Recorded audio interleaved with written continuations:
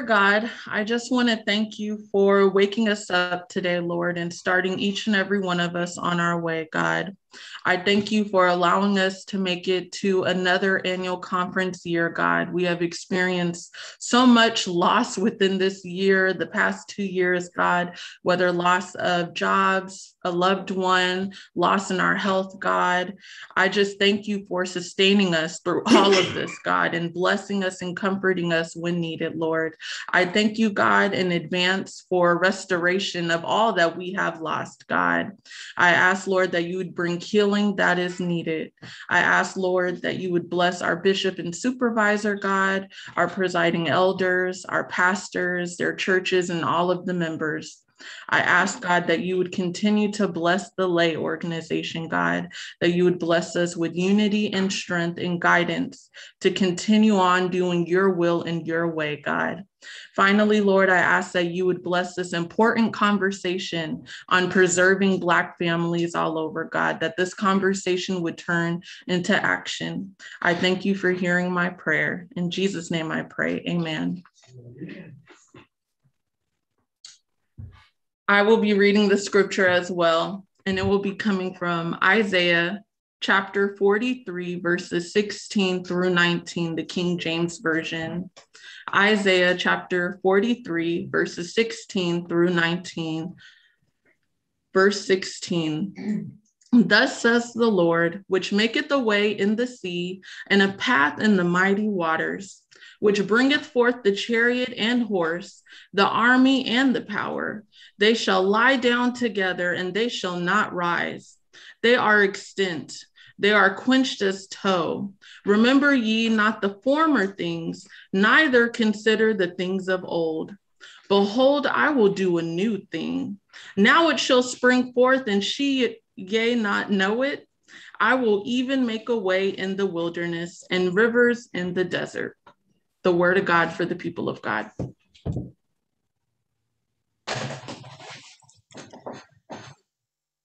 Thank you so much, Sister Kyra. Kyra, did I get it right? It's Kara. Kyra, okay. Kara. Kyra, okay. Thank you so much, sister. It was beautiful devotion. Before I introduce the presenters, we have a special group of welcome. We have some special welcomes, and we want to start with our awesome presiding elder, Alan Williams, from the great LA North District.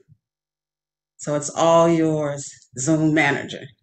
Praise the Lord, everybody. Praise the Lord. Good afternoon. What a wonderful time we have had all day.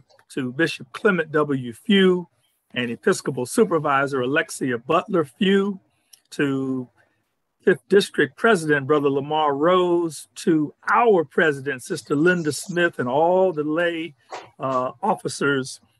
On behalf of the LA North District, we want to take a moment and congratulate you on this, your annual lay day at the annual conference.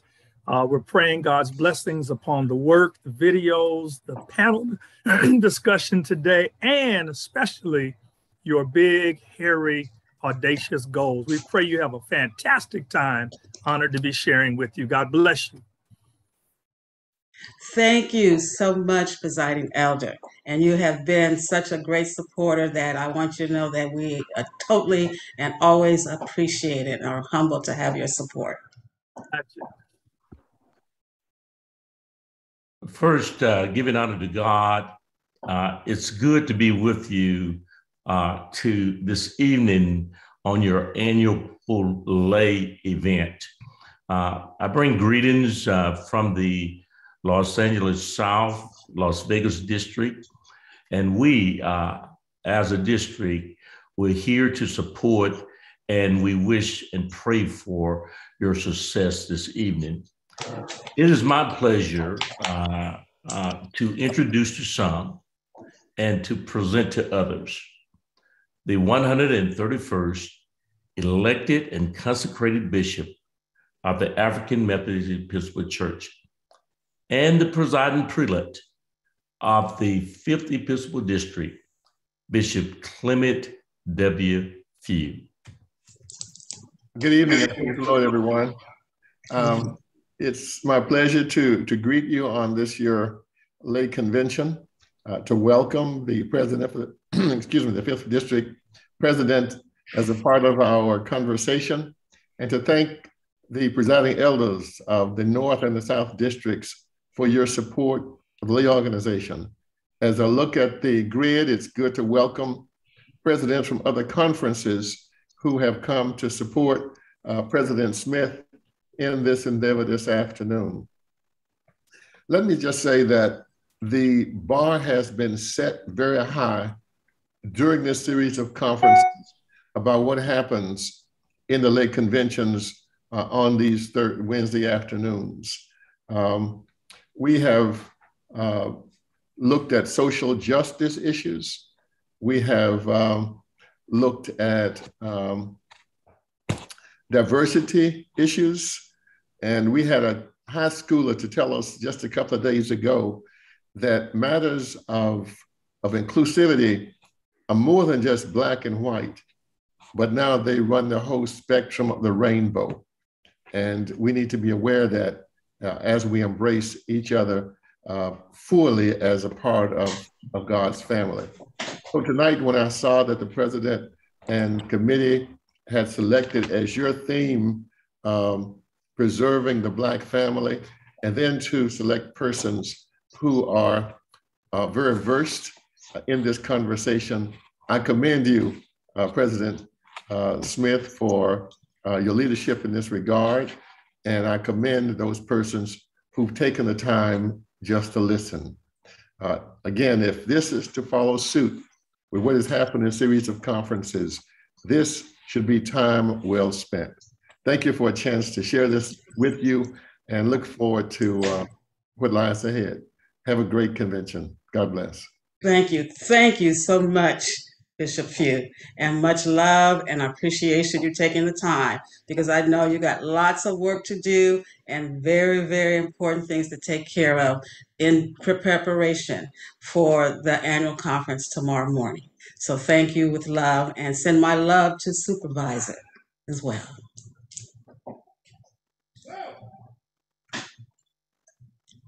Okay, so what we will do now, I will be introducing our speakers.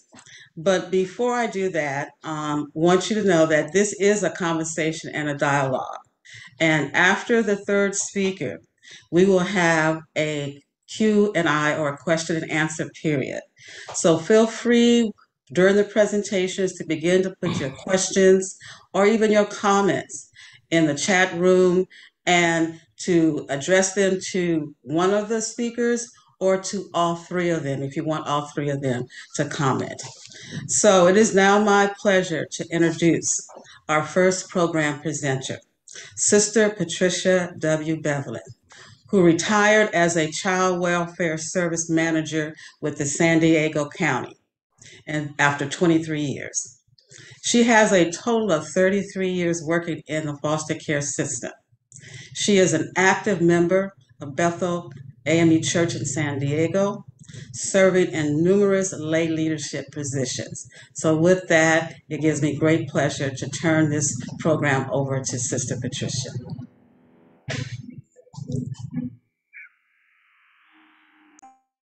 Okay, I'm unmuted, and I wish to thank Ms. Linda Smith for this opportunity to talk about something that is extraordinarily near and dear to my heart, and I'm very passionate about it. And that is institutionalized racism in child welfare services leading to disproportionality. So once you know about it, you can't ignore it, and you shouldn't ignore it. I've worked in social services for over 40 years. 23 of those years was with child welfare services. I have been retired for over 10 years. And I say that as a point of reference so that you can understand that this is an issue that's been going on for over 50 years.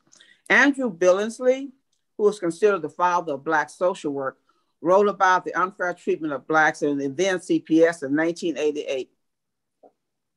So I want you to establish a timeline about the unfairness that is There are unfairness and institutionalized racism that African American families are experiencing in the child welfare system.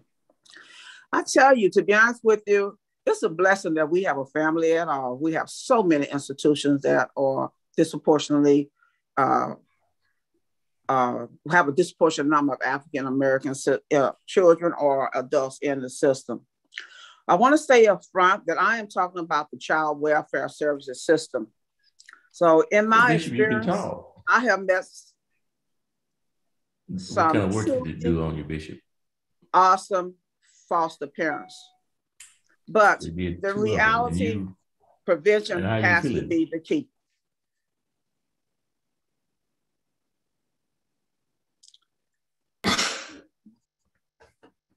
Okay, am I back on? Am I okay to go, Linda? Yes, you're back on. Okay. I keep seeing these different images coming up. Because the reality of the situation for over 50 years, Blacks are more likely to be reported to child welfare services. So, you know, walking while Black, driving while Black, sitting in your couch, eating ice cream while Black, going to school while Black. Child welfare services, no difference. Now, this means that Blacks are more likely to be investigated and more likely to have petitions filed. But given the same risk factors, Blacks are more likely to have children removed from their home and are least likely to reunify. In all honesty, this is not a California phenomenon. Rather, it is a national disgrace. So the title of my presentation, if I can get the cover slide.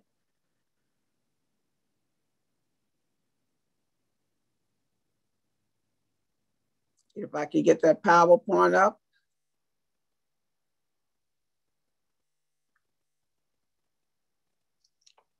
So Linda, is the PowerPoint up? There, thank you. The title of my presentation is What About the Children? Impact of Disproportionality in CWS on African American children and families. And the reason why I entitled What About the Children is because in an African village, when a stranger would come, they would ask the elders, how are the children doing? Because they knew if the children were doing well, then the village was doing well. Okay, let's move over to some facts. Next slide, please. There are approximately 424,000 foster youth nationwide. The median age of children in foster care is 6.5 years old. 20,000 youth age out of foster care every year. And those are youth between the ages of 18 and 21. The foster care system underinvests in foster children, contributing less than 50% of what it will cost an average American family to raise a child from the age of 0 to 17. And within 4 years of aging out, 50% have low earnings, and those that do make an average income of $7,500. Next slide, please.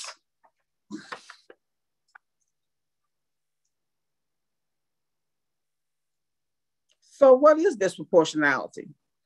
Disproportionality is defined as a marked difference in size, number, or amount of something as compared to another. Some of the underlying causes are a disproportionate and disparate need of children of diverse racial and ethnic background, particularly due to the high rate of poverty. Racial bias and discrimination exhibited by individuals, including caseworkers, mandated reporters, child welfare system factors, the lack of resources for families of diverse racial and ethnic background, and caseworkers' characteristics. Geographic context, such as the region, state, or neighborhood. Do Black children live in a neighborhood that are considered to be bad neighborhoods? Policies and legislation, a lack of measures targeting the needs of children of diverse racial and ethnic background.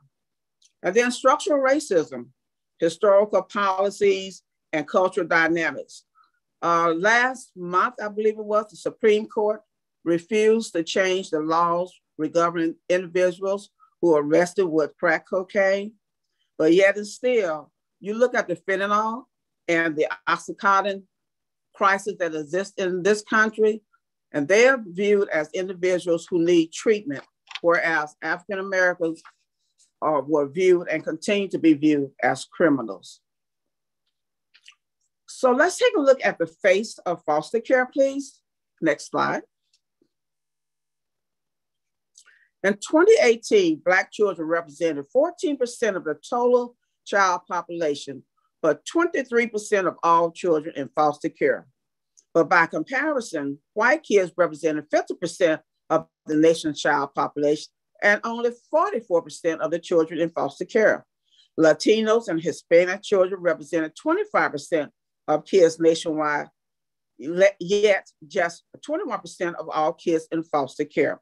Asians and Native Hawaiian kids made up 5% of the US child population, but only 1% of the foster care population.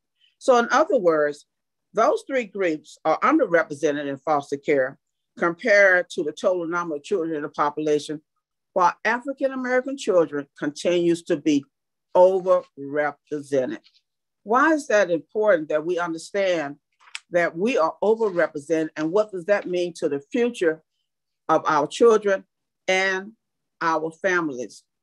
Next slide, please. Thank you. It is important because of the adverse outcome that children who have been exposed to the foster care system experience. Listen to this. 80% of inmates incarcerated in our prisons have spent time in foster care. 40 to 50% of former foster youth become homeless after 18 months after leaving, within 18 months after leaving care. 60% of youth earn income below the poverty line. 65% of children in foster care experience 7 or more school changes from elementary to high school. And on an average, they experience at least 8 changes of placements. Black children are almost twice as likely to be placed in foster care than white kids. Because Black kids are already targeted at a disproportionate rate of school discipline and criminalization, being a foster youth compounds this fact. Foster youth, particularly girls, are targeted by sex traffickers, and the criminalization of sex work can funnel these young ladies who are victims of modern day slavery into the criminal justice system. Foster youth are more likely to recycle back into the foster care system with their own children. And Black families have a lower reunification rate and are more likely to age out of the system. With those results, can we really say that foster care is a good parent? I don't think so. We all know the problem. We've all experienced it in our community. So let's focus on solutions. Number 1, start a group, but get your facts first. What does disproportionality look like? What does it look like in your county? I was going to give a breakdown by county, but I only have 15 minutes. So I chose the biggest monster of them all, LA County. African-American youth are far more overrepresented as the far most overrepresented racial group in LA County. While Black youth make up a little more than 7% of the county's child population, they account for more than 24% of the youth receiving services by the Department of Child and Family Services. 24%. And that is from the department. White and Asian youth are underrepresented in the system compared to the overall child population. And 60% of LA youth are Hispanic, but they're not disproportionately represented in child welfare services because their population rep in care is the same percentage of their population, period. So get involved. Please get involved. Learn about resources in your county and community group that addresses disproportionality. Make your group known to the power that be. Do you know the name of your DCFS administrators? Do you know who's over them? Identify resources that need to strengthen your families. Is it domestic violence? Is it drug treatment? Are those services within a reasonable distance for your families so that they do not have to come into the system, that they can actually find resources that help to keep them out and help them to overcome their challenges? Learn about mandated reporting. And whose home of African-American children being placed? In San Diego, many African-American children are placed in non-English speaking homes. So you think about a child that comes through the system, that's the first trauma, getting in a car with a stranger, going they don't know where, that's the second trauma. And then being placed in a home where they don't speak English, that's the third trauma. But also think about a mom who is trying to be unified with her children, but she cannot communicate with the caregiver. So where are your children being placed? Are there sufficient African-American foster parents or African-American willing to take on the role of being a foster parent? Demand programs specifically designed to address disproportionality. The Culture Broker program was designed that people who look like African-Americans will be helped by people who are African-American. It is a very big deal and a huge challenge to navigate the child welfare system, especially once you get to the point that the court is involved. Family finders. There are families always who have at least one person who is willing to take on the child so that the child does not have to leave the community, and the child can stay within the family. But is child welfare services doing a good job in that? In my experience, the answer is no. And then ask for additional oversight of every African-American child that's moved. Remember I said earlier that given the same risk factor, African-American child is more likely to be removed. Additional oversight from not the social worker, not the supervisor, but at a manager level has been shown to reduce the number of children that come into the system. Coordinate service with other county programs. What about mental health? We as a group, we need to move away from the word crazy and understand that mental illness is a need for services, and services that are culturally appropriate, and services that will address our underlying needs of not only us, but the community as well. Contract procurement. I did a study for the contracts in San Diego County. Very little money was coming into our community. A lot of money was going up north to the more affluent community. And welfare to work. Make sure welfare to work is actually working. It's not just with some contractor who has a job, but isn't reducing the number of people who are on welfare. And in addition to that they are training them to get a better job. Improve family support services. Are the services that your families need to survive located in your area, or do they have to catch 2 and 3 buses to go to those services? Are they culturally appropriate? Do service providers look like the clients that they are serving? Expand community involvement. Next slide. Okay, expand community involvement. Develop a community-led approach to addressing disproportionality. Do it in your church, your civic groups, your sororities. Get involved. And if you get involved, I can guarantee you will make a difference. Let's talk about mandatory training. Right now, in many counties, it is not training relative to the critical race theory, cultural competency, cultural awareness is not mandatory. So the people who end up going to the training are the ones who really don't need it, and the ones who really need it aren't going. Make it mandatory. Advocate for changes in mandated reporting. The African American community is over-policed.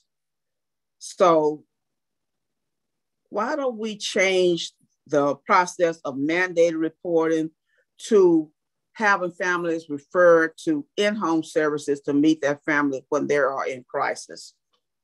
Develop Citizen Review Committee. Take a look at contacting your county, and there is a pushback on this from the Child Welfare Service institution. But work to develop a Citizen Review Committee. And that way, Child Welfare Service can begin being transformed from a family of, from an organization that separates family to a family well-being system that prioritizes strengthening families, which is what we all want to see happen, our families strengthened. Not looking at deficits, but looking at our strength. And last but not least, prevention, prevention, prevention. Keep our families out of these systems. Find programs, develop programs, demand programs that address poverty, healthcare, childcare, transportation, housing, juvenile leadership program. We have the ability to make a difference. So let's make a difference. I'm going to end with this. Now, the solutions, as well as the problem that I gave, are some, but not necessarily all. But let me close with this. Colin Kaepernick was not the first person to take a knee. The first person to take a knee was Richard Allen and Absalom Jones. They were the first person to take a knee, but they got up with determination and a commitment to improve the lives of Black Americans. We can do no less. And to borrow from President Obama's campaign slogan, yes, we can.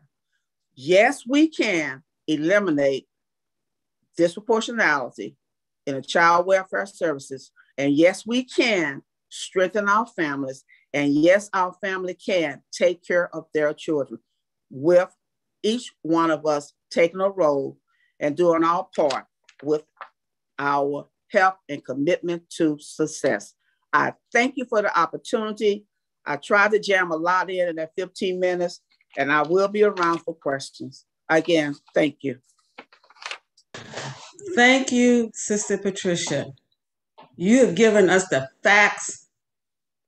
It's sobering, it's stunning, and we appreciate you doing this because we cannot ignore this. No. And we must do something about it, and we can. Yes, we can. Yes, we can. So get your questions and your comments ready. You can start putting them in the chat room or writing them down and have them ready for when we get to Q&A. But let's move on to our second presenter, Sister Jackie Broxton, Executive Director of the Biddy Mason Charitable Foundation of Fame, Los Angeles. Under her leadership, the foundation was actually founded in 2013 and provides services and support to current and former foster youth in Los Angeles County. She is a 40-year member of First Los Angeles and also served in a variety of positions. So her and our next presenter are going to give you some ministries that are in work, examples of ministries in work to deal with this. So with this, I turn this over to you, Sister Jackie.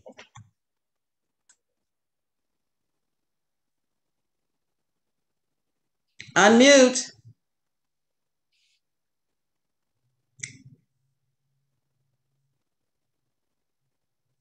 Unmute. Okay. There you go. Nothing like being prepared. Thank you very much for sharing this time with me this evening. I want to tell you a little bit about the Biddy Mason Charitable Foundation. Can I thank you? But before I get into what we actually do, there's no way you can understand what we do if you don't understand a little bit about Biddy Mason, because that is our inspiration. Biddy Mason was an African-American slave that was born in Hancock County, Georgia on August 15, 1818. She spent most of her early life, from what we can tell, on one plantation. She was separated from her parents, as a lot of slaves were, at a very early age. But somehow she learned the art of midwifery as well as herbal healing, which made her extremely valuable as a slave. She was purchased somewhere between 1842 and 1844 by Robert Smith and his wife. Now, many of us who have studied Biddy Mason's life have been told that she was given to the Smiths as a wedding present. That we know now is not true. They had actually been married for 10 years before she came into the household. The Smith family became Mormons and migrated to Salt Lake City in 1847. They were in Salt Lake City for several years. Now, Biddy and her two children, she had two girls at the time, they walked from Mississippi to Salt Lake City along with 13 other slaves. After being in Salt Lake City for several years, the slave owner decided that he wanted to go to San Bernardino. The Mormons had a large agricultural settlement in San Bernardino. I don't know if Mr. Smith was aware of the fact that when he arrived in 1851, California had been admitted to the Union as a free state in 1850, but nevertheless, here this man comes with 13 slaves. There were slaves in Los Angeles, but most people only had one or two, not 13. So he stood out and got the attention of the local Black community. After several years being here, Biddy petitioned the court, and in 1856, she was given her freedom. The very next day, she went to work as a midwife for Dr. John Griffith, making $2.50 a day. At the end of 10 years, she'd saved enough money to purchase her first piece of property at First and Spring. And that set her on a trajectory of real estate investment.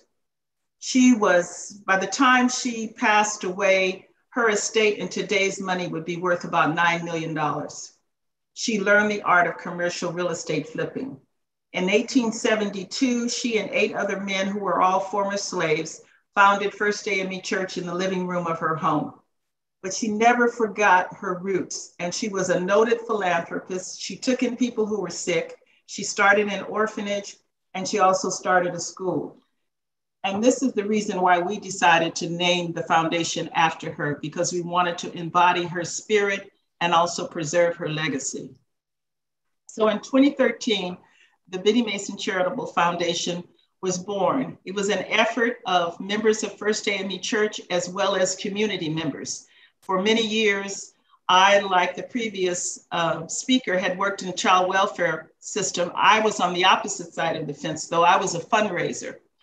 So I knew from talking to kids over the years, I felt the frustration and the disappointments that so many of them had, particularly the African-American children. And I got very annoyed with kids coming to me asking me questions like, who was Tom Bradley? Why is he important? Why is his name at the airport? And I realized these kids were not getting anything that even remotely resembled any instruction on their ethnicity. So when we formed the foundation, we wanted to have an emphasis on Black art, Black history, as well as resilience. Los Angeles County, as noted by the previous speaker, has the largest foster care population in the nation. There are 30,000 kids in the system. 24% of them, or 7,959, are African American. How many YPDers do you think you could get out of that 7,000 kids? That's where we're losing our people, is it with our youth. African American children growing up in the foster care system, as I said, have no real exposure to their racial identity, particularly when they're being raised in homes of people that do not look like them. So our intent was always to enforce the ethnicity and the positive sides of being Black, because they get enough of the other. So what we do primarily is we give academic and vocational scholarships. Over the years, because of the events that we have designed and hosted for foster youth, we have heard what they feel is important. And those who have successfully navigated the foster care system cite 2 things as being important: access to higher education and consistent mentoring and a support system. Since 2018, we have awarded just under $300,000 in scholarships, and we have impacted the lives of over 300 youth. The acquisition last year of our new 4,000 square foot home now makes it possible for us to provide the badly needed mentoring and support services component for the success of these talented young people. Can I have the next slide, please? Guided by our mission statement, this slide that you're seeing now is the resolution's not great, but this is actually a reproduction of a mural that hangs at the University of San Francisco that depicts Biddy Mason. It's one of 10 murals entitled The History of Medicine in California. And when we discovered that these murals were in danger of being destroyed, each mural weighs about 2,500 pounds. And when we discovered that they were in danger of being destroyed, I co-wrote an op-ed piece for the LA Times that started somewhat of a firestorm in San Francisco. So we actually had a meeting with the chancellor, the head of the real estate division, and the PR division, because they disputed as to whether or not this was actually Biddy Mason in the mural. And I had to actually give them a book list of books that actually show the mural and identify Biddy Mason as being in it. So as a result, we were given a high resolution of the image, and it hangs in the lobby of our new facility. Next slide. This is the hallway in our facility. On one side, on your right side is the history of First AME Church, and on your left side is Black art. The acquisition of this home was the result of a collaboration between the Biddy Mason Charitable Foundation and the California Lutheran Home Foundation. They actually purchased the home for us, and we pay them $10 a month rent. The house is free and clear.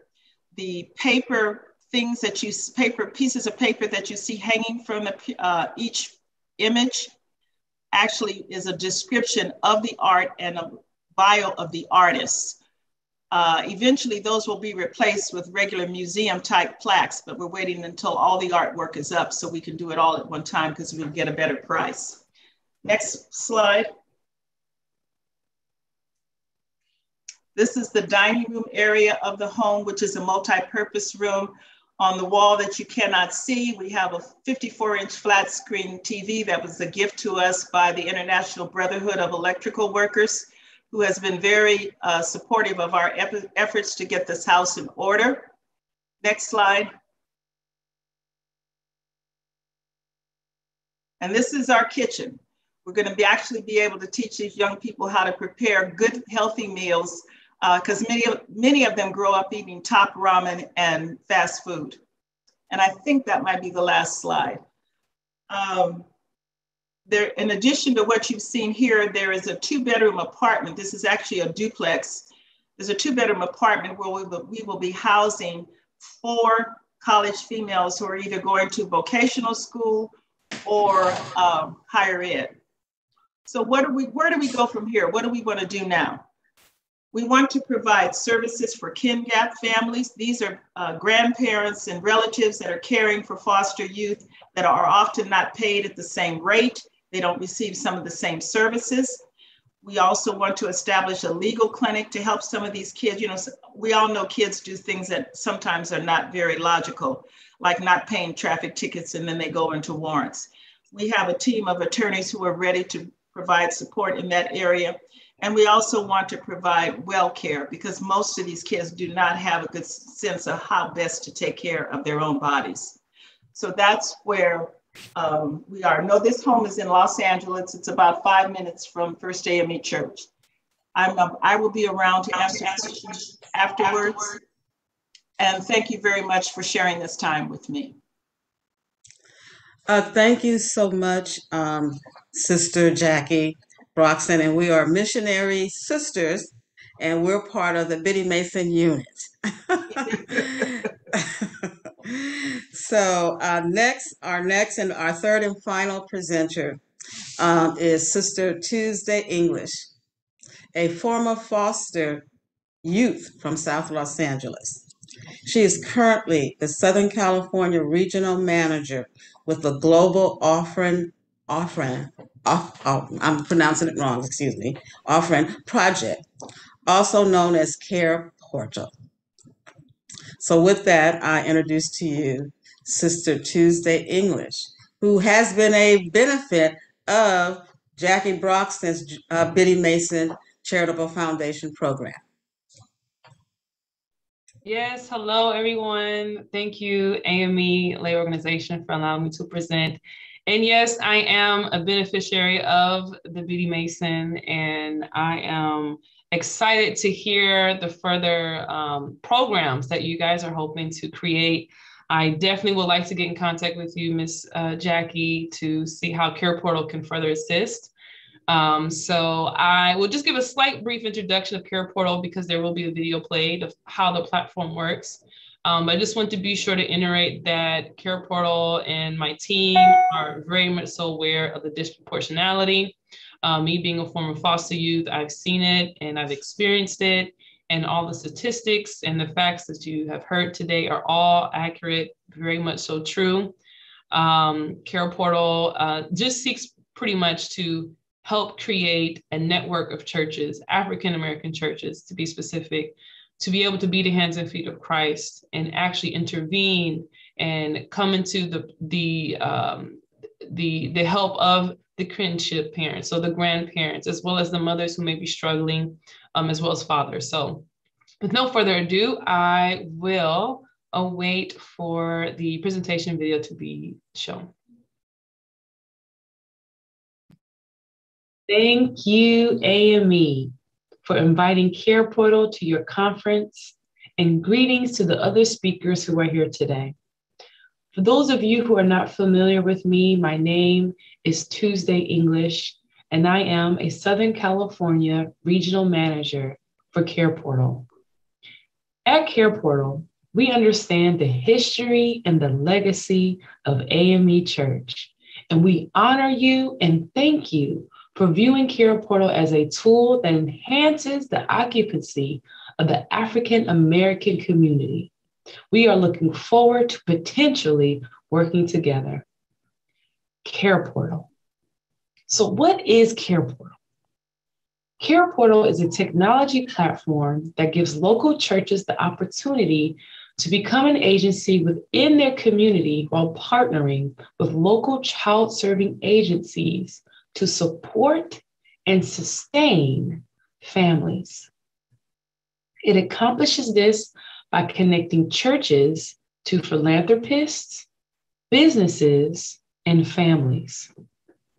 Care Portal's goal is to give local churches self-sustainability, data, residency in their community, and visibility across the country. Care Portal understands that the church is the local problem-solving experts in the community, and we desire to support the church in receiving recognition and position, not only in the community they serve, but also in City Council. At Care Portal, we wish to not be seen as the savior with an initiative to tell the church what to do. We want to assist in removing the isolation of the African American church and the dehumanizing approaches that happens to the African American churches when it comes to creating reciprocity. Therefore, we seek to connect churches to families that are in jeopardy of losing their children in the foster care system due to poverty or isolation.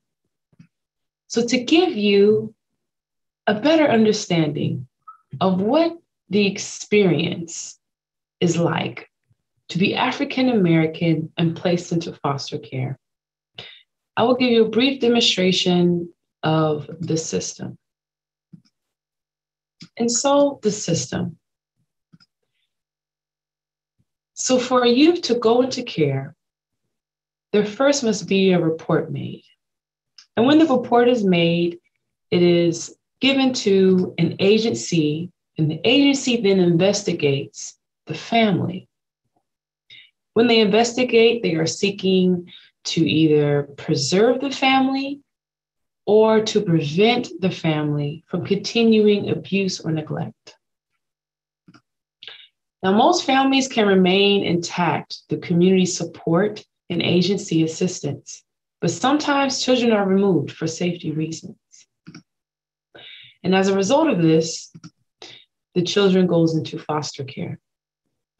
Again, most children are returned to their parents or extended family members, but some parents have their parental rights terminated. And what this means is a parent signs a paper, a document, that states that they can no longer care for their child and that they need the state to now care for their child.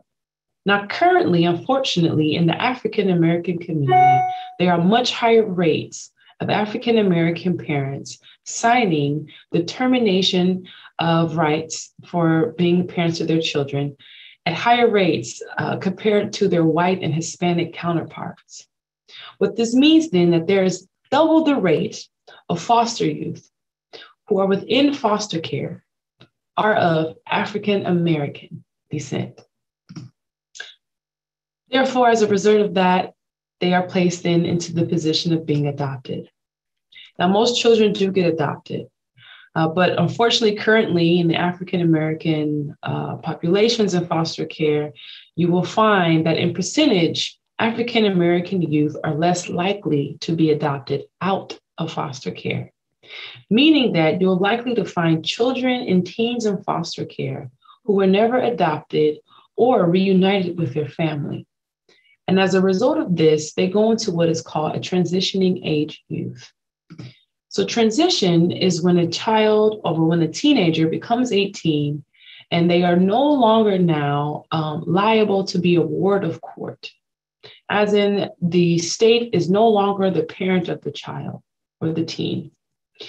And so as a result of this, they transition out of foster care and they are likely to become incarcerated, homeless, trafficked, or become teen parents.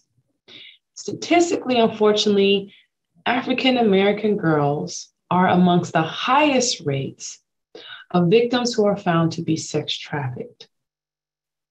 And as a result of these results, what will likely happen is you will find that the transitioning age youth will then have a child, and as a result, that child is more likely to enter into foster care. And then a report is made, and then the agency investigates. And so then this continues the cycle of the African American youth going into the foster care system. So Care Portal seeks to stop this. It seeks to stop and prevent the high rates of African American youth going into foster care by ways of poverty or the lack of having a community around them to recognize them, to see them within the isolations that they live within. So to give you an idea of how Care Portal works and what it means to become a church connected to Care Portal, I will show you a video of a first lady named Erica Glenn and her experience of becoming a connecting church through Care Portal. To you, our pastors and church leaders, we value you. Our children and families need you now more than ever. We know the bad news about family breakdown. We are losing children of color to systems. 14% of children in this nation are Black, yet 23% of children in the foster system are Black. And the foster system can be a gateway to ongoing problems. 50% of the homeless, 60% of girls rescued from sex trafficking, and 75% of those incarcerated all spend time in the foster system. And you fight the unseen battle every day to keep kids and families out of the foster system. Very few truly understand the power of your ministry. I understand. I'm the first lady and pastor of a small community church in a low-income area. For my husband and me, fighting for kids and families off the grid has defined our life's journey. Now, we've lived the bad news, but there is some good news. God is changing things. God is stirring you, local churches, with the heart to meet needs near you. He is stirring others with resources to fund those needs. And he is raising up a community committed to reversing the foster crisis in our nation. Now, what we need is a connection.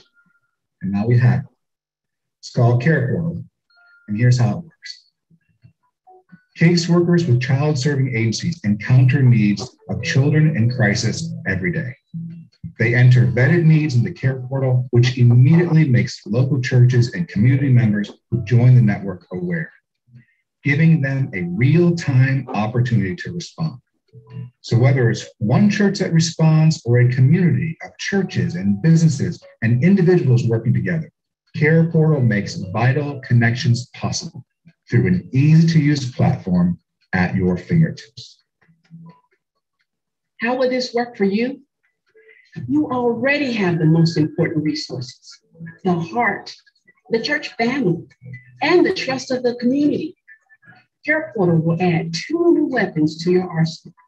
When a caseworker has a family about to break, that need goes into Care Portal, and it'll come right here to you. Others in the community are blessed with financial resources, and they get the same need. But when someone says yes to fund that need, those funds get transferred right here to this Care Portal reloadable debit card. It's in your hands, and you use the resources to do what you are anointed to do.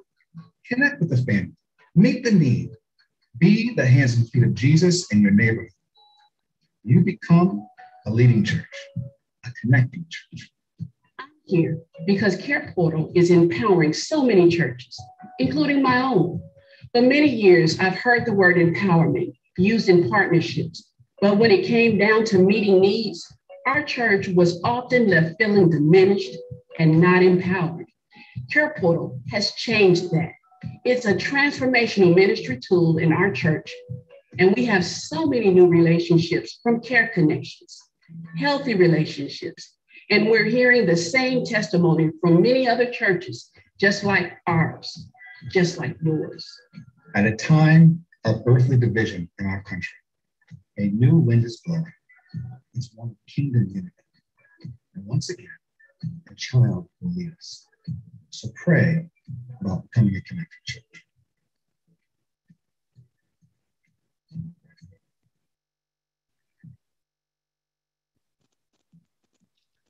And so, as you have seen, Care Portal seeks to stop the high rates and the plight of African American youth going into Not that you're counting, but you. And so in order to show you just a few of the items that are normally requested in order to help prevent the youth from going into foster care, I will show you a brief chart of some of the items that are typically requested. And so typically what is requested and asked in order to help families are items like beds, cribs, couches, strollers, diapers, and formula. Items that in some families, this is normal. But unfortunately, due to higher rates of poverty within the African American community, these items can determine if a child is placed into foster care or if they stay home. So to also give you an idea of what this platform looks like in real time, I will show you our map. So here on the map, you see United States, but to give you a look at a more detailed version of what it looks like to be a church on Care Portal, here you see orange and red dots. So in the areas where you see orange dots, those are churches that are activated, who are part of Care Portal. And in the red circles, the red dots, you see these are families that are in need for churches to step in and help prevent family separation. So just to show you what it looks like in close real time, I will give you a brief look at Los Angeles. Wow, look at these churches. So here in Los Angeles, you see a plethora of the orange, which is churches. And then the reds, you see families that are in need. So if we were to look a wee bit closer, you will see churches and families that are within close proximities of each other. So here you see a church here. And within the proximity of the Crenshaw Christian Center, there are 2 families here and more families here. And so as you see, as the map becomes closer, you can see, wow, there's occupancy here of the churches within the community here, but there's also need for more churches. And so this is where we say, what an impact this can be within our communities. If there's a church on every other corner, could you imagine the amount of families that can receive help by them becoming a connecting church? So that is my brief introduction of Care Portal and how it works. If you have any further questions, you can email me at tuesday@careportal.org. Thank you so much for giving me this time to explain to you what Care Portal is doing within the African American community and how the church can be involved and create agency within the community. You have a great rest of your day, and I'll see you soon. Thank you very much, Sister Tuesday. And thanks to all 3 of our presenters. We want to go into a dialogue or some feedback and kind of want to hear from you on what you've heard today. Now, depending on our 5th District IT team to go into the chat room, go through and start to read those questions and address them to questions to whom the person is addressed it to, or they may say they want all of the presenters to address that question. So are we ready to get started with the question and answer period?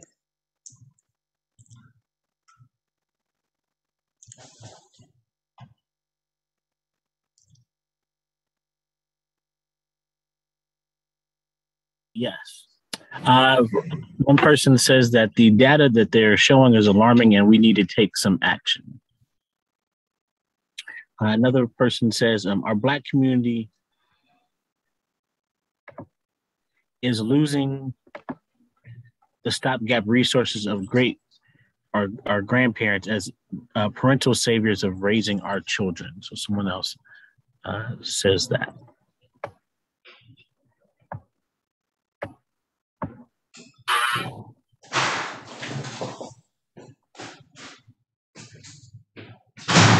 Linda, could I just comment on that? Yeah. Grandparents. Yeah, that's what I was going to say. Maybe the 3 of you might want to comment on both of those statements. One of the initiatives that we're working on finalizing right now is support for kin gap parents, because a lot of these grandparents, they're not, and I'm a grandparent and I'm not IT savvy on everything. So, and they're having some serious challenges with these kids and the cell phones and the computers and all of that. And we want to be able to do classes for the grandparents to make them more comfortable with technology so they really understand what these kids are getting themselves into. Also, there's this prevailing problem of poverty. If you are on a fixed income and you've got a 16 or 17-year-old boy that's eating you out of house and home, you need help.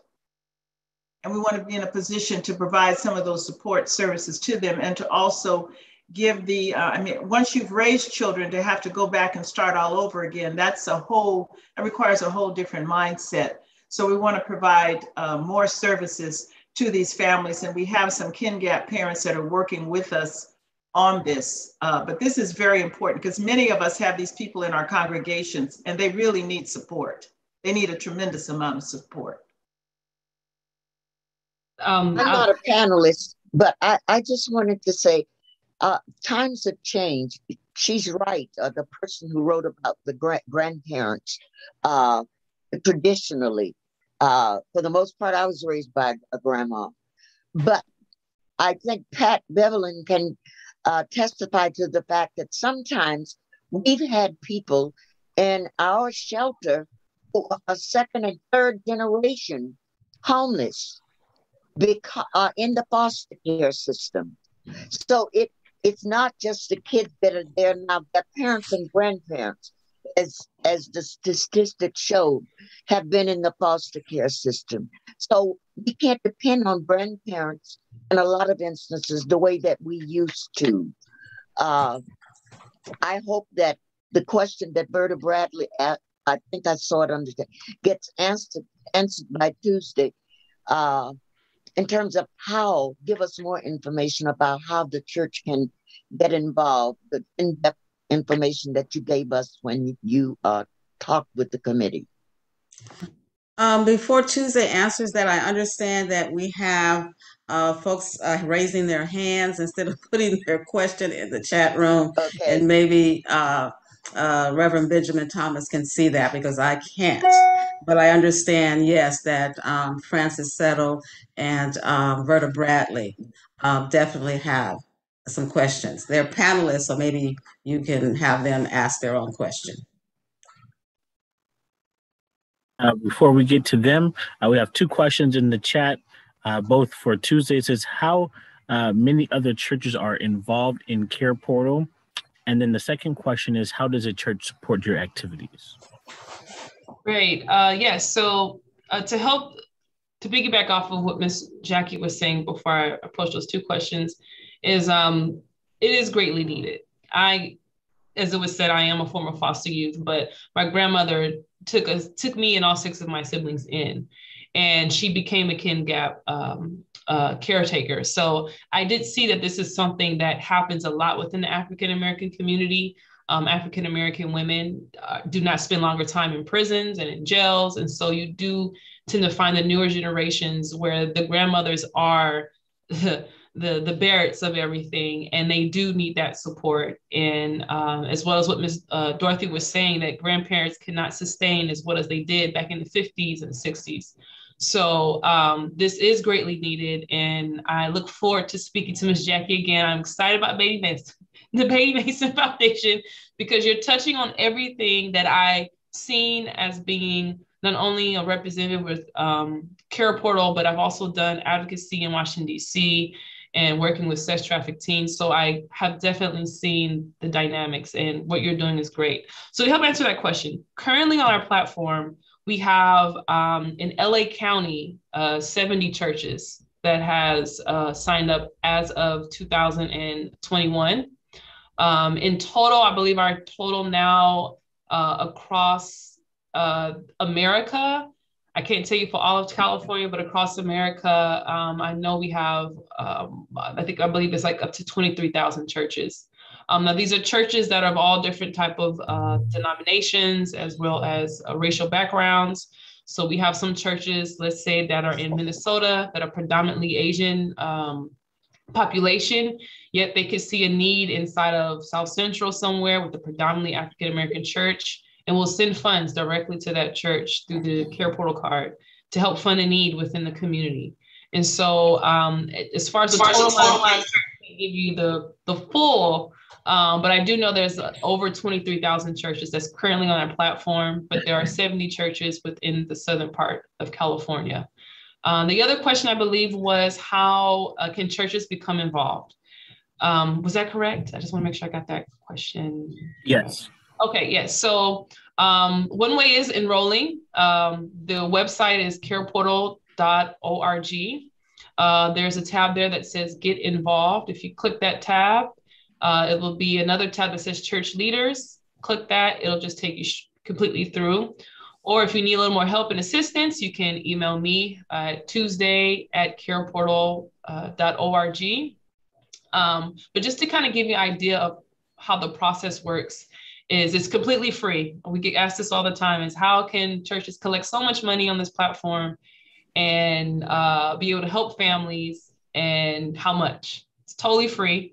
And the funds that you use through the Care Portal card designated to help the families that are in need.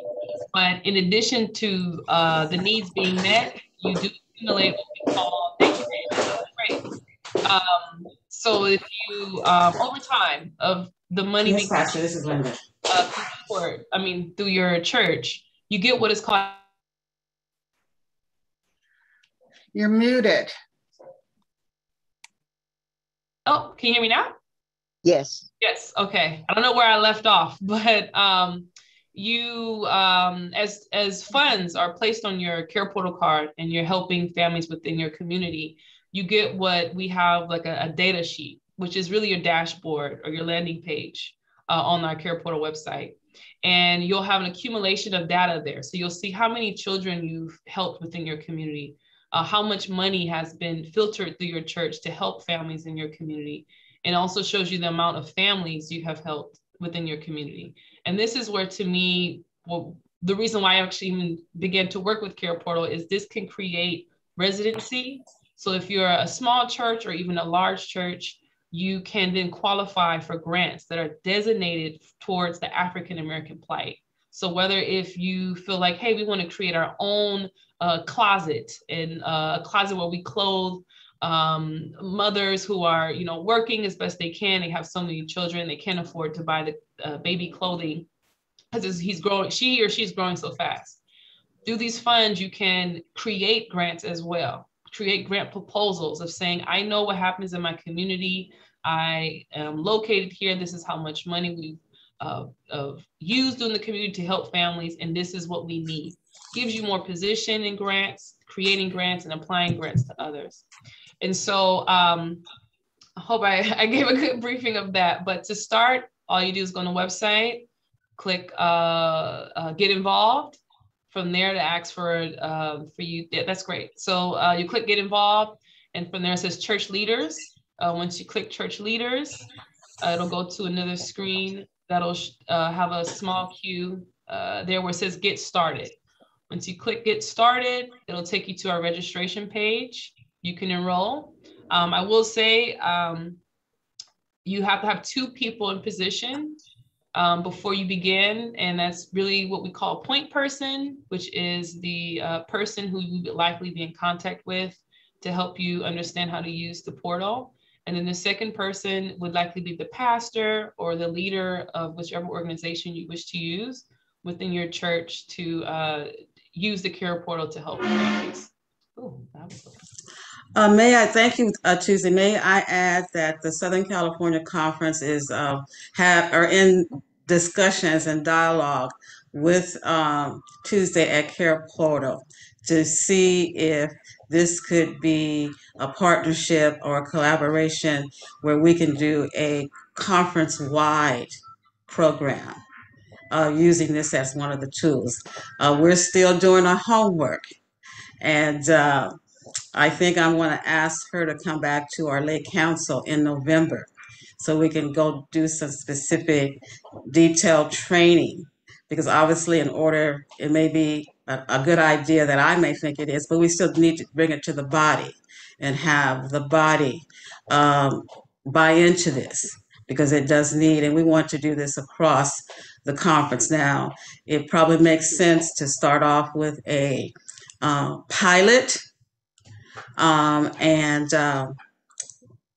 My vision is maybe we can get far enough on this to have a pilot in place after some training and some commitment.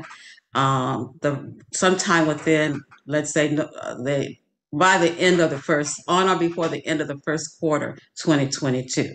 Because obviously it takes a dream, it takes a team to make a dream work, and it takes a village to raise a child. That means that we need we need the rest of the church with us. We need the pastors with us, and we need to maybe collaborate and partner with other components within the church. The Ray Act, the WIM, the missionaries, the Ministerial Alliance. So these are things that we need to do some of more exploring. But I think that this is something that we definitely, as a church, should at least explore.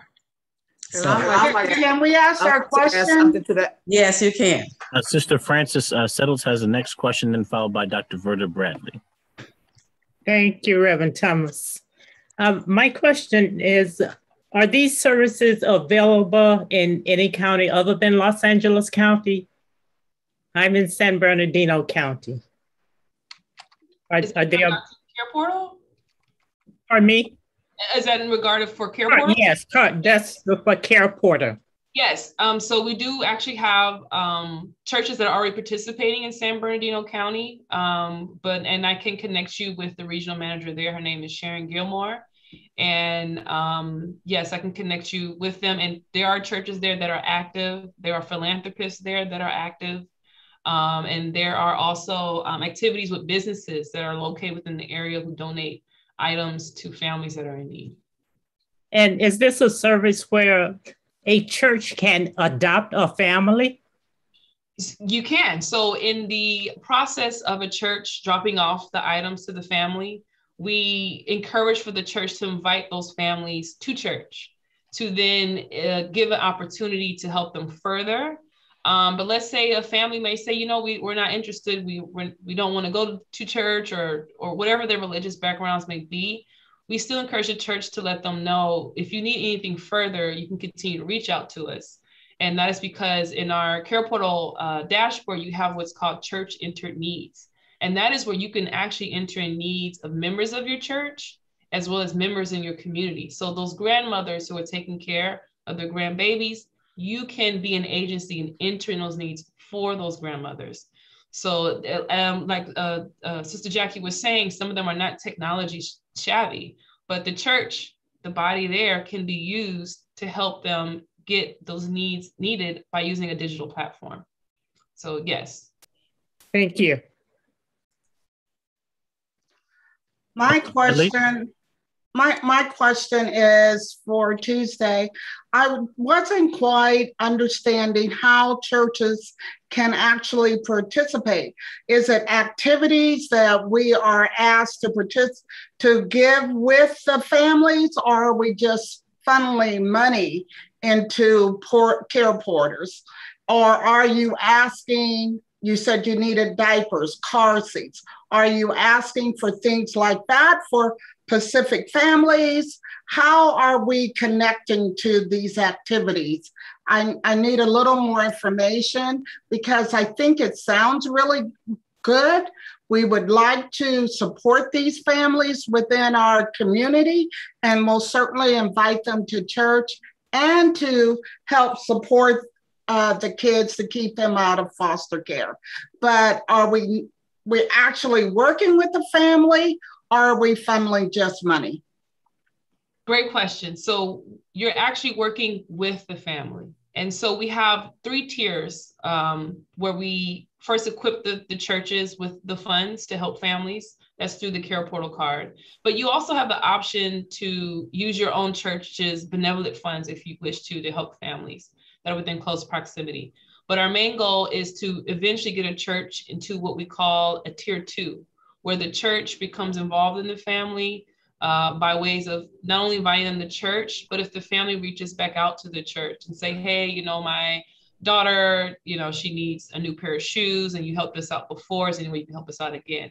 If the church, let's say, has a youth ministry there, or they already have something going on in there with children, you can invite that youth to come to the youth ministry to pick up those shoes, or bring a youth from the youth ministry department to come with you.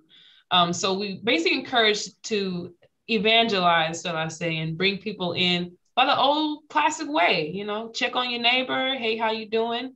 And we encourage that as well, that when you deliver items to the family, you can make that second contact and just, how you doing? We just, you know, wanted to check on you. Remember you were, you know, in need of these items. Do you need anything further?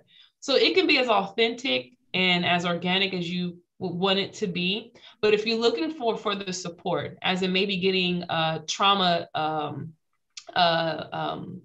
information on how to work with families that are dealing with high rates of trauma, or how to create a foster care ministry within your church with the body that you have, we do have other networks of nonprofits that actually train churches how to work with families, how to create their own style of ministry with working with families. So it is a broad network. So you would not be in it alone. If you are like, Tuesday, we want to do something like this, you can email me or you can give me a call and I can direct you and connect you with someone who's actually already in the process of doing that. I hope I answered your question. You did. Thank you. So the next question is if anyone on the panel can respond. It says, what is the role of Black fathers in raising Black children? Can I answer that question, please? If you don't mind. Let me say this about child welfare services. You know, there's a historical basis as to why child welfare services really don't try to connect well with the fathers. And if you remember years ago, if a mother was on welfare, the worker would come and look in the house and make sure she did not have a man in the house. So child welfare actually kicked the man out of the house if the mother was in need. So that's sort of a rollover into the child welfare services system. So the fathers have really been denied the services that they are entitled to, because even the cases are named under the mother. Recently, the child welfare services did start looking at the paternal side of the family. By not looking at the paternal side of the family, they lost an opportunity to keep a child within the families. So now programs are developed, father to child, different programs in different communities that are dealing with the fathers. I've always felt that we could do even more because of the fact that the fathers have siblings and aunts and uncles who could come in and take care of a child as well. And we see where children have gone through the foster care system, and then later on in their life, they connected with their paternal side of the family. And the paternal side of the family didn't know anything about them. So this goes back to my request that the county should really engage in Family Finders, which is a program that's designed to find all relatives, both maternal and paternal. The father still has rights. The father rights cannot be terminated unless the father has gone through the court or they have not been able to find him after an extensive search. So fathers are still very much involved in child welfare services. They need to be. However, you know, child welfare services is an overloaded system, and in actuality, they may not be putting forth the amount of effort that's needed to actually find the paternal side of families. And then there are some instances where the mother doesn't want the paternal side of the family involved.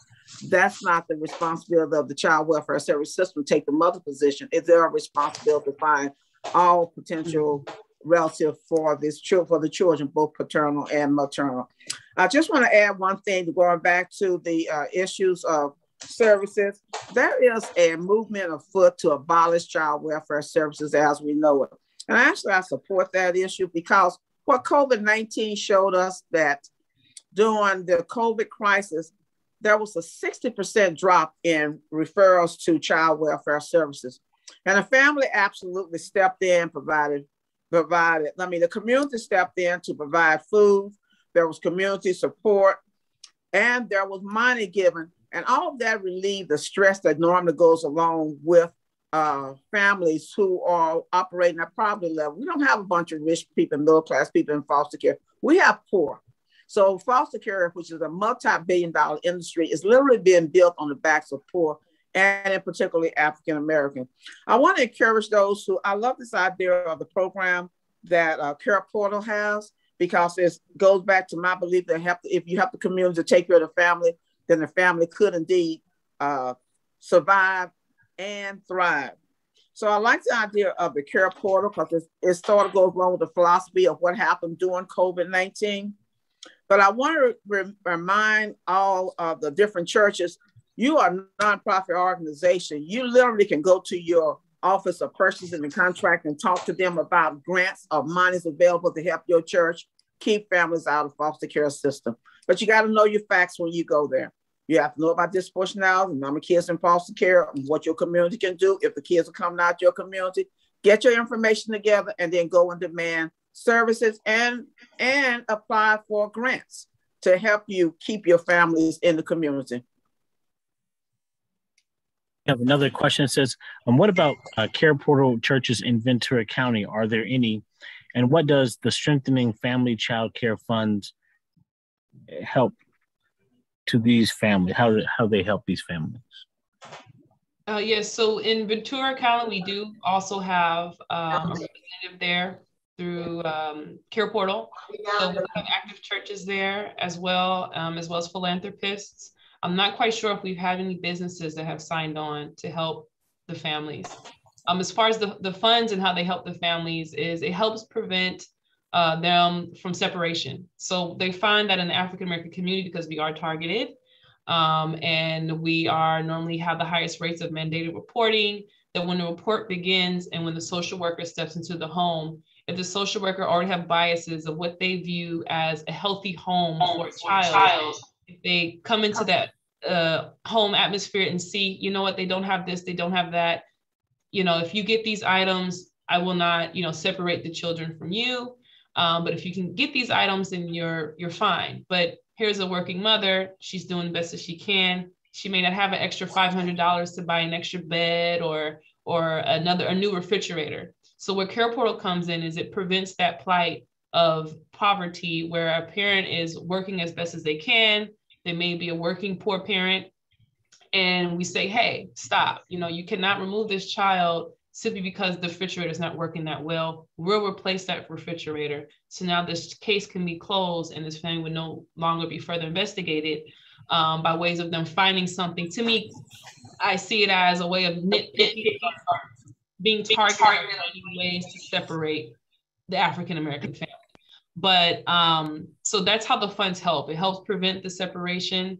And when the funds are funneled through the card, the church benefits also in the way because now they have an economic impact. Churches already do, but I find sometimes in the African-American church, we don't keep receipts. You know, we'll just do. And we're going to take care of this family. We're going to do, but we don't account the gas that it took to get there. The amount of money it would cost if you were a hired person who worked within an organization to provide needs for a family. We sometimes don't keep the receipts of how much it costs, and then the cost of delivering the item. So on the Care Portal platform, it's already there. All you have to do is write that into your grant or into your petition or send it to a company who you're seeking a grant from, because the platform is legitimate. So there is no funny business with if the numbers are correct and honest, and the data is fantastic. It's almost flawless, but I won't say that. Next question is Care Portal available in Clark County, Nevada? Nevada. I'm not quite sure if it's Clark County, but we do have churches in Nevada. If you were to go to our website and click get connected of contacting someone, if you type in your location in Nevada, they would connect you with the representative there to be able to assist you in enrolling your churches and getting connected with other churches that are already involved in Care Portal. I will say Care Portal have been around for now since 2000, I believe, in 8, but Care Portal is umbrellaed underneath what is called the Global Orphan Project. And so it is fairly new as far as its introduction to the community. But we have seen, so far we've serviced 100,000 children at the end of, I believe it was July. So it's growing, and we're new, but we're all technology based. And I just believe God is doing something new with the technology and the digital divide. Yeah, Sister Bevelin has a question followed by Sister Barnett.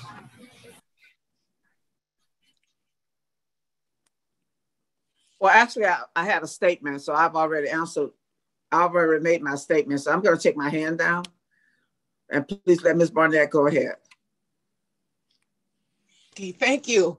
So I'm just wondering, in listening to everything and everybody and the resources, is there some serious advocacy going on in either the state legislature or federal? Okay, the governor, a couple of years ago, they set aside millions of dollars for caregivers, family caregivers. And it seems like there's a big disproportion of how much a kin can get for foster care and a total stranger can get so much more. So how about some advocacy? That is historical. There was a belief that kins should not get the same amount of money as foster care. That's historical, and you're absolutely correct. The Miller-Yoakum rule at the time allowed for the kin to actually apply for the same rate of monies, And there was a change that allowed the kin to get the same as equivalent of a non-relative to get the dollars amount. Here's the issue with it. If it isn't automatic, and I need to follow up and find out if it isn't automatic and the social worker doesn't automatically set that relative caregiver up in that program, then it might not happen. So this is where the education piece comes in. This is why I'm saying, get educated about what's going on out there and find out from your community, from your county. So how many of our relatives are receiving the dollars equivalent to a non-relative caregiver? And if you see that disparate results, do something about it. Say, well, we don't think that's fair. They have a right, because a lot of, I'm saying to you, most of the family comes from poverty level. So to put 2 and 3 children in with the relatives who doesn't have any money. I just had a situation in San Diego, the relative was receiving unemployment. And I had to call to intervene and say, why aren't you giving her money? You put 2 kids in her care. She has to work. She has to pay for childcare. How do you think this is going to happen? So if you don't advocate for it, to be honest, you won't get it. Okay. And I think that's based on attitudinal biases, but educate your community. If you know some parents who are in it, ask them to do that. Or if you know some relative that's caring for children in foster care, ask them for it. Ask them if they're getting it. And if they aren't, then get a group to advocate for them. Because it's a monster system to advocate. Yes.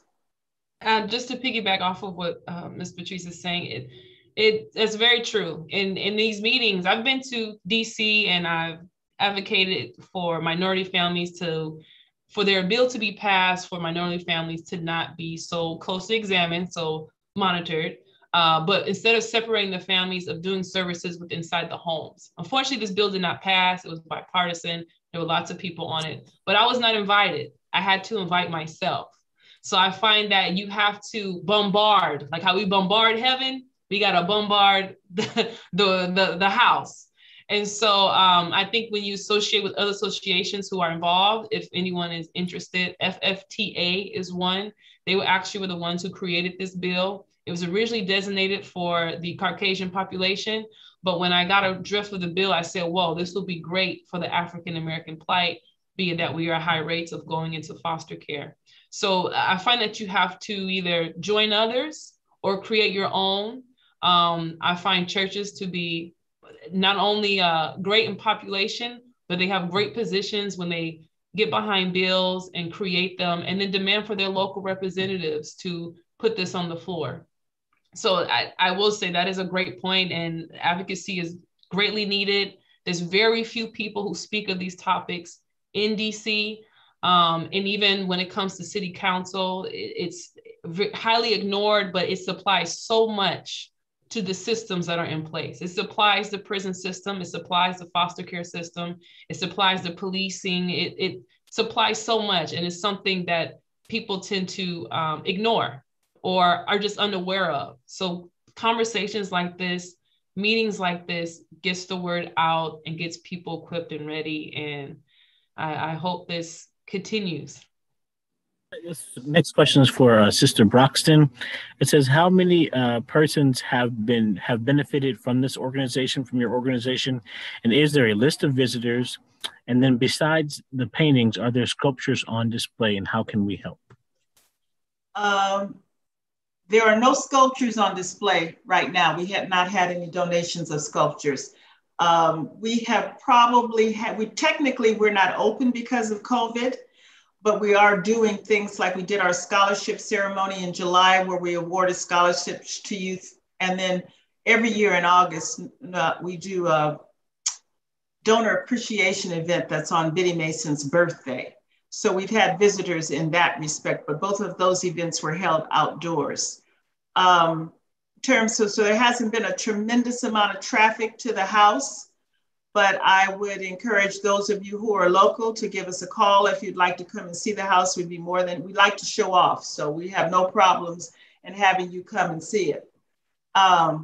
But the youth that have been here actually were responsible for us starting a program called The Exchange that happens on the second Sunday of every month from 1 to 5, where the youth can come in, have a typical Sunday dinner, and then also be able to just have a safe place to hang out, to play board games. They're preparing a list of speakers that they want us to get to come and talk to them. So this is very much a youth-driven event. Once the veil of COVID totally lifts, then we'll be open 6 days a week. And I wanted to also mention, we have one room that's set aside in the house for family reunification visits, because we're working with DCFS so that these families that are trying to reunite don't have to meet at the park, don't have to meet at McDonald's. They can meet in a place that's safe, warm, and welcoming, and hopefully help them mend themselves and get their kids back.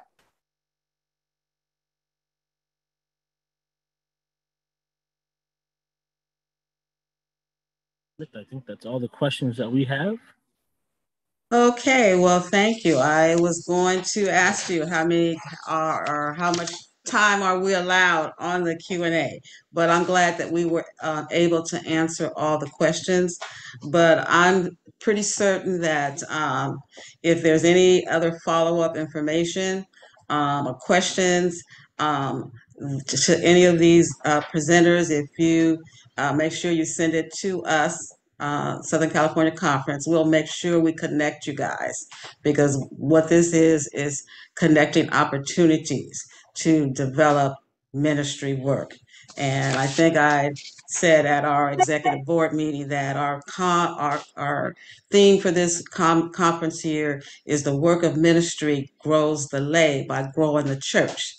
And we can only do that by ministry beyond the walls of the church and to minister to the community. We cannot grow the lay nor the church by staying within the walls of the church. So that concludes me talking too much, but I think the next thing on our agenda is offering in prayer, and we'll bring up our treasurer, Judith Malone.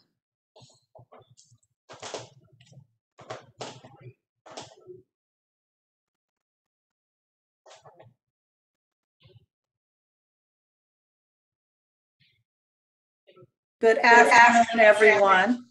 It's offering time.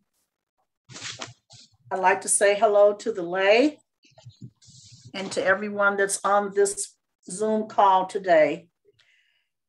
We have already received an offerings from our pastors. However, if the pastors would like to continue to give, we will be happy to accept.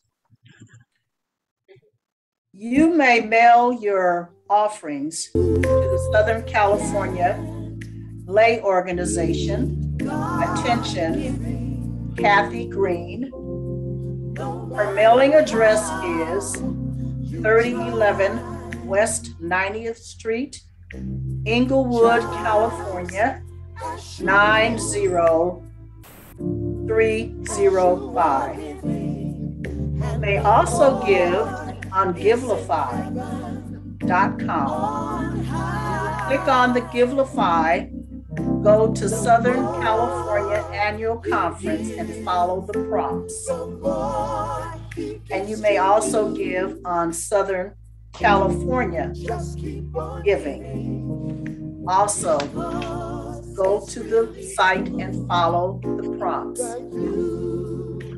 Now let's go to the throne in prayer.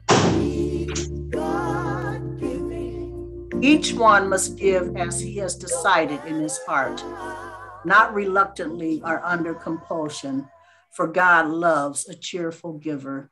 2 Corinthians 9:7.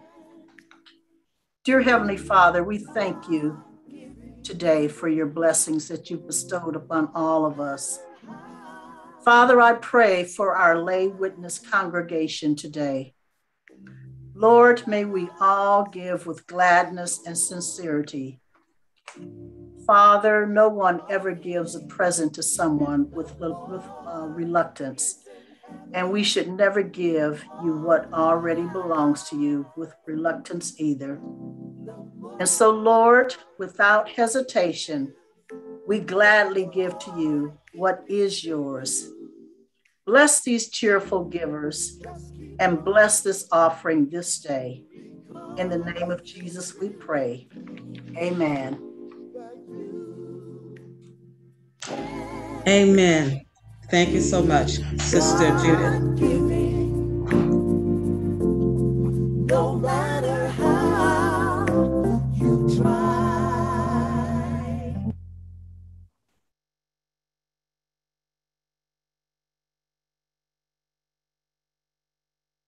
Okay, I don't know if we have Reverend Williamson on the line. They said he might be.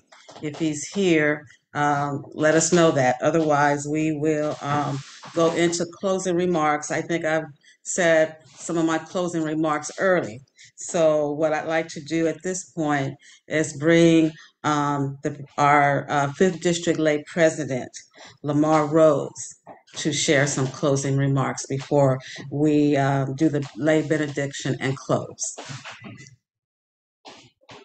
Good evening. Thank you, President Smith, for just a wonderful, wonderful, I want to say program for just wonderful, bringing awareness and attention to us all. I think it was, I remember, meeting with the committee and, we talked about the theme soaring, keeping, and, one of my guidance or just, I guess, opinion or suggestion was, having enthusiastic, being passionate about it. And I see the passion that the committee has drawn to this subject.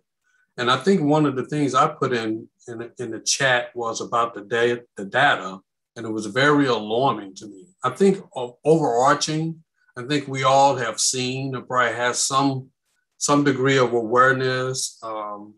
Maybe it impacted some of our family, maybe it impacted some of us personally, but really the core, what I saw, and I'm thankful for, again, this committee bringing it to the attention, and thoroughly thank you for the panelists. I can see the passion, your commitment that you have sown into this.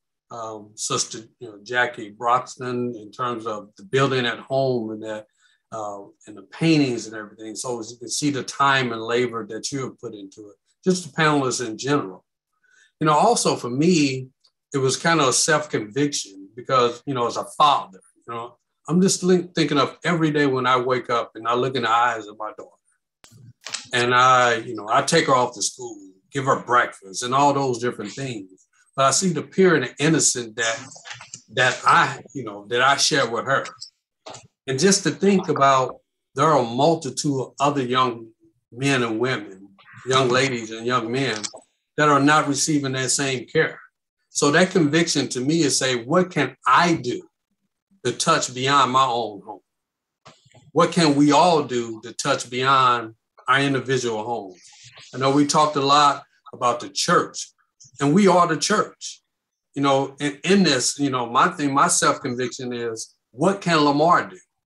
Not relying on my church, not relying on just the organization, but what can I do? And then if we take that just self and then plant ourselves into it, and then that's how it grows beyond just individual. And it also, we talked about the data and being educated and being informed. But really the purest thing is God is telling us to be disciples and go out and help. Go out and help people. Feed, clothe, go out and help. So my pledge from a personal and also to President Smith, from a district perspective, let's help. How can we all build and merge this together? Okay. How can we all bridge this and get behind, the care portal? How can we, again, I just seen a lot of the conversation where I could say for myself, what can I do as a father? I think Brother Bill and what can the Black man do to help young men and also young ladies? It's alarming to think about how these young ladies are being trafficked and being objects and preyed on. It's alarming, it's scary, and it's sad. So I'm just so full and thankful for this discussion. because again, it brings awareness and it brings attention. And then I say to us, we can't stop and just hearing all this in this last hour and a half. It would be shame on us if we turn off the Zoom call and we go back to business as usual. You know, it'll be shame on us if we don't continue to reach out to these panelists and say, what can I do? And then we start the conversation, what can others, you know, in my sorority, in my fraternity, you know, in my home, what can we do to connect with the church, connect with the portal? What can we do to make sure every night that we sleep, that we can understand that we have done something to save someone's life or help them make it out of poverty, to help them get educated, to help them now become the future leaders, to help them sit in the seats that we may be sitting. So I thank you, President Smith. I thank you to your committee. I thank you to this panelists for challenging us with the data. We can no longer say, I didn't know. If you're on this call, you're on this line, you now know. So we can't keep a blind eye. So thank you, Southern California Conference, for bringing this to our attention. And I pledge as a district president, or even just as Lamar, to support this, to get behind it. And I will be going out to the website to join and enroll. Thank you. Thank you so much, President Rose. Like I said, it takes a team to make a dream work. And so we need to pull this whole team together throughout the whole 5th district and quite frankly the entire church, but we got to start somewhere first. So thank you so much. I don't believe we have any other comments. I know our bishop was scheduled to be at the end, the last closing remarks, but I think he made his remarks already. So unless our IT manager, Reverend Benjamin Thomas, knows otherwise, we can then move forward with the late benediction and closing. Yes, we'll go ahead and play the late benediction. Okay.